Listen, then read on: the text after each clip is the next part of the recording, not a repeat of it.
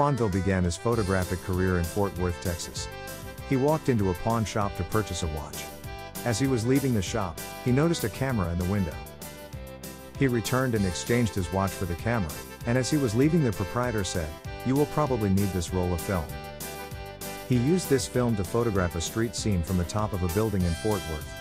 He entered the resulting print in a photographic contest promoting the motion picture Street Scene, starring Sylvia Sidney, and won first prize at $15. This was the start of his career.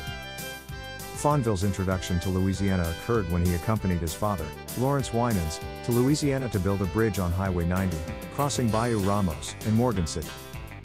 There he purchased a boat for $25, the Pintail, and along with two crewmates he filmed and cruised the bayous of Louisiana.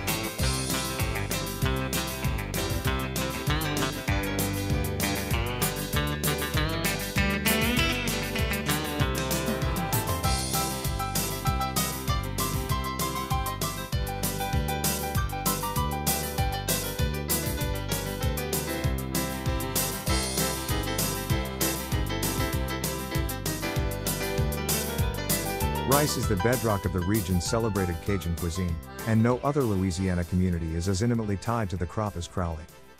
The shallow ponds, and level prairies surrounding the city, produce lots of crawfish too, but it was the turn-of-the-century rice mills that gave Crowley its identity, and made possible today's impressive collection of historic structures. With its district lined with oaks and ornate Victorian homes, downtown Crowley is part of the state's Main Street program. Many historic buildings still play prominent roles in the city's life.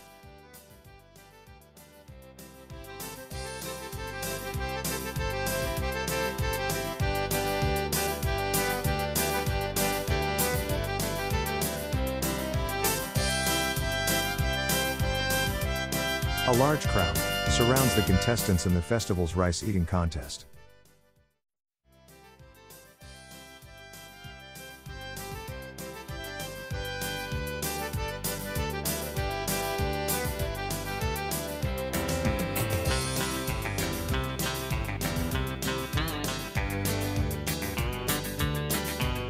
This photograph of Fonville's son Bobby was later picked up by the Associated Press and published around the country as the unofficial Rice King of the International Festival.